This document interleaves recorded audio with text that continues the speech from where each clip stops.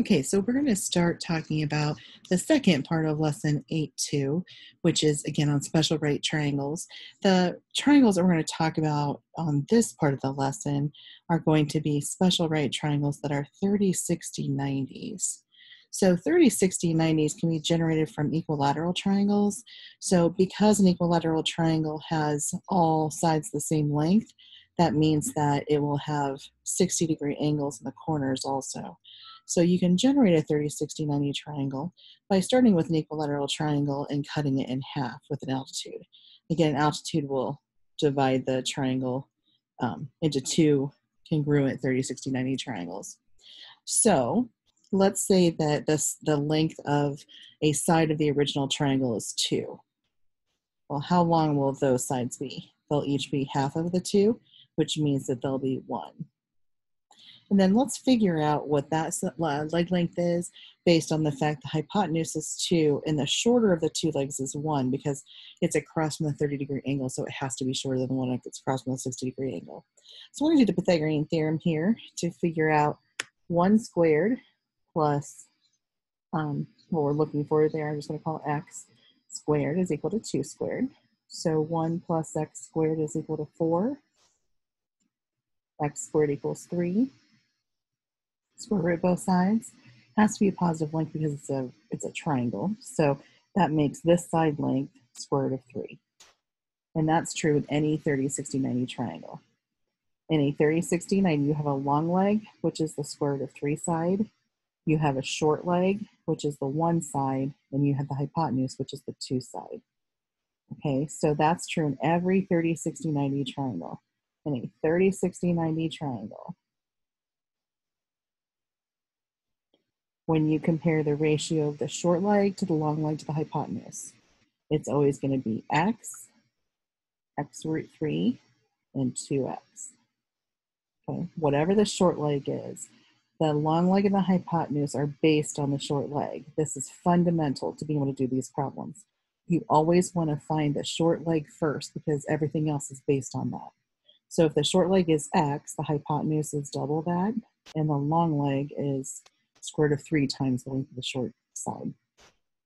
Okay, so the long leg is a short leg times square root of 3, and the hypotenuse is a short leg times 2. So if you want to think of it in kind of simplest form, this would be 1, the hypotenuse is 2, and the long leg is root 3. Now, just as a side note here, remember the hypotenuse has to be the longest side. And so if you know that one of the sides is root 3 and one of the sides is 2, but you can't remember which is which, just remember that square root of 3 is smaller than 2. It's about 1.7.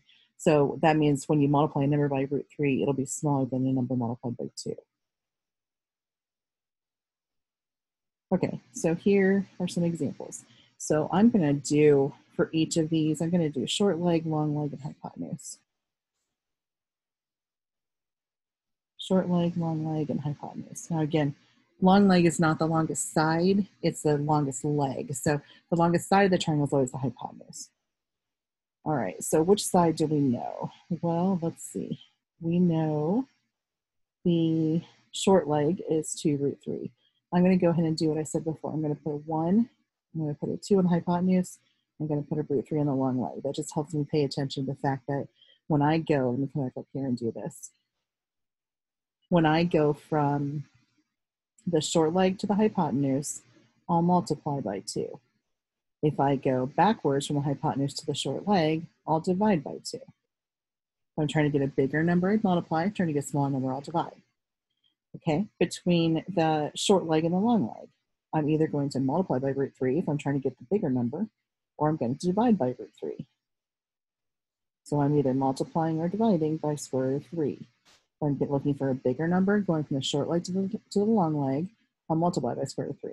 If I'm going the other way around, I'll divide by root 3. I'm never going to go between these two. I don't care what that relationship is.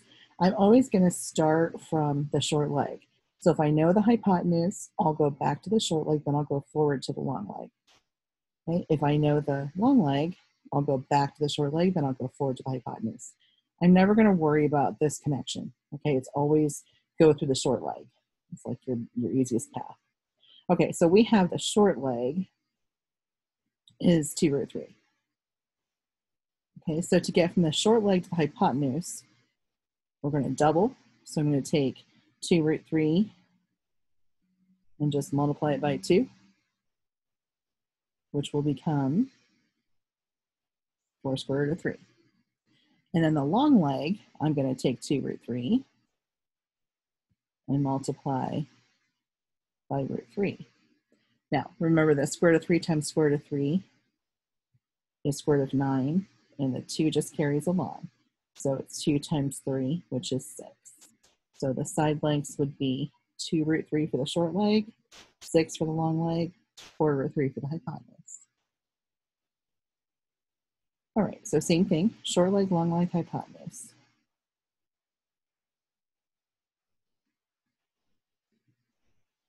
Okay, so short leg we don't know, long leg we don't know. We know the hypotenuse. So short leg is 1 across from the 30-degree angle. The 2 is the hypotenuse, and then the square root of 3 is the long leg. Okay, so we know the hypotenuse is 12. So hypotenuse to short leg, I'm going to divide by 2. Going backwards, I'm going to divide by 2. So 12 divided by 2 will give me 6. And then to go from the short leg to the long leg, I'm going to multiply by root 3. Yeah, 6 root 3. That was an easy one. 6, 6 root 3, and 12. Okay, for the next one, short leg, long leg, hypotenuse.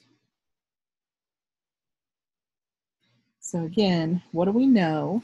And let's also put labels on the sides so we can keep track of what's going on.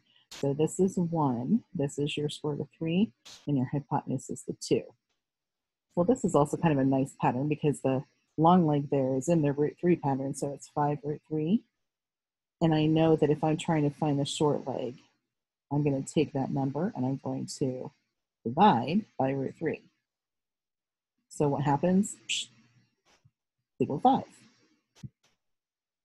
Okay, so we went from 5 root 3 divided by root 3 to get the short leg, and then we're going to go forward to get the hypotenuse, and that's just double the short leg, so 5 times 2, 10. Again, sometimes the numbers are easier to see than other times. That's an easy one. 5, 5 root 3, and 10. Okay, you might not need to think that much about that one. That first one for sure was a little confusing. But it gets easier as you practice. Okay, here's our 1, here's our 2, here's our square root of 3. Short leg, long leg, hypotenuse.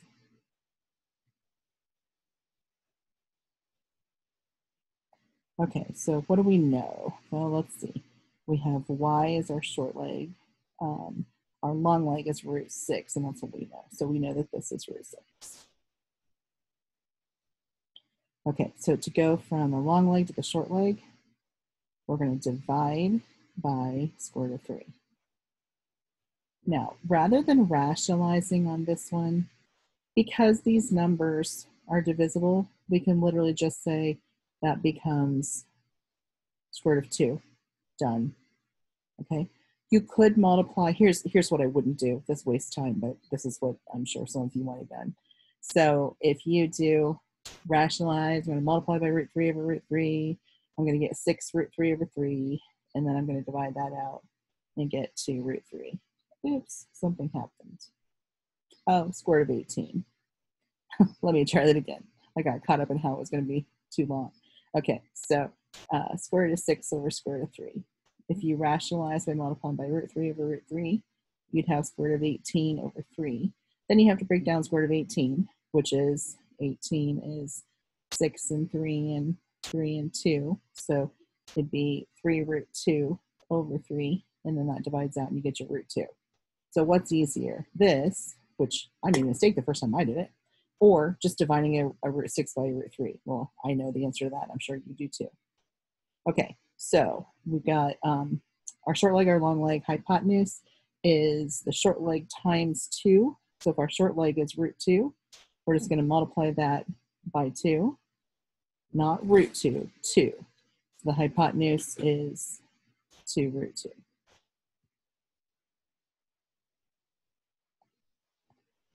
Okay, and then lastly, we're looking for short leg, long leg, and hypotenuse. Okay, and we're given the hypotenuse on this one, so that's 8 root 3 over 3.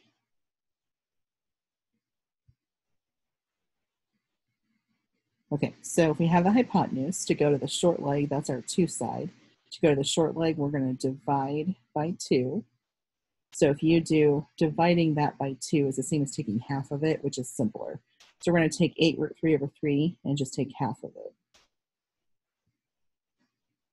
So times 1/2, which becomes 8 root 3 over 6. And then if we simplify those numbers on the outside, 4 root 3 over 3. Okay, that's just half of 8 root 3. And then to get to our long leg, we're going to multiply 4 root 3 over 3 by square root of 3. Now it's not root 3 over root 3 because we're not rationalizing. It's root 3 over 1 because we're multiplying the short leg by root 3 to get to the long leg. Okay, so that's 4 times 3 over 3.